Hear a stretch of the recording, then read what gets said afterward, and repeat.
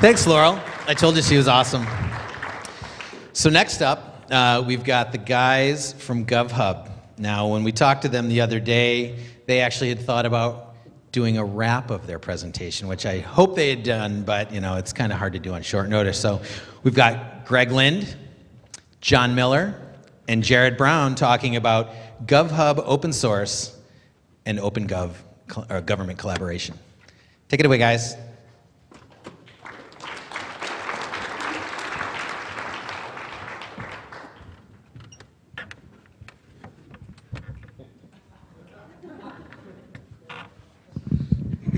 Already started. All right, go. All right, so we're from GovHub, partners in a new website. It's a collaboration hub for government and open source. But to help us describe it better, we're going to act out, not rap, hopefully, a mock conversation as we see it happening now between government and open source. So to kind of just quick go over what GovHub is, it's shared source repositories, regional APIs, and support for government and open source developers. So introductions for this little skit. I'm Greg Lind, I'll be the open source developer.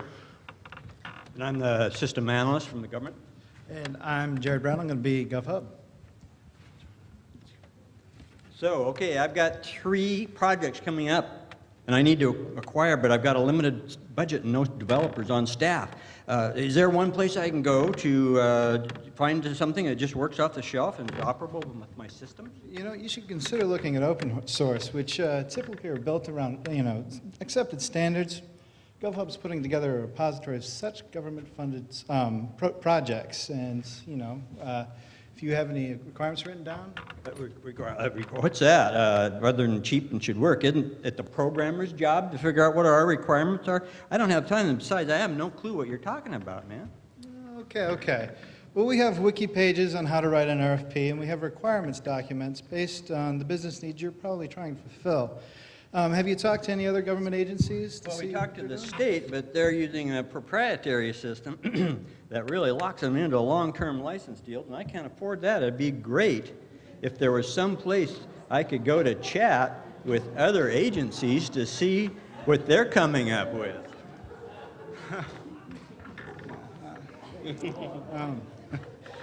Well, you could take a look over here at our intergovernment discussion pages, as well as our GitHub repositories with some great open source projects, and that are being managed through GovHub by some really great open source developers. Yeah, think of open source software as software for the people, by the people.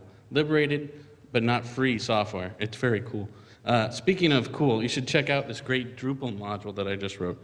It aggregates all of your RSS feeds and puts it into a nice API so that you can then use it through Twitter and tweet the results. It's pretty cool. Whoa, droopy tweets.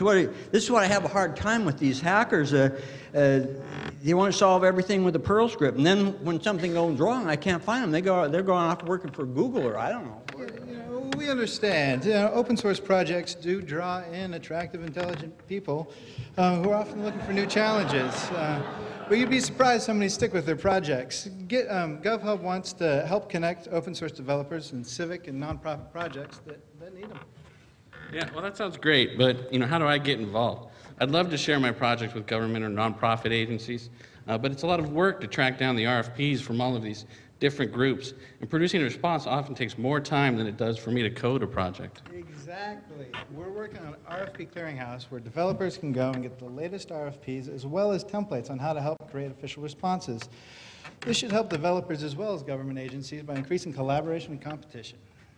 I'm fine with that. I'd love to see more open source developers respond to RFPs, but that doesn't solve the issue of long-term support. My boss has this perception that open source software has no intrinsic value. Hey, no intrinsic value. I got your intrinsic value here.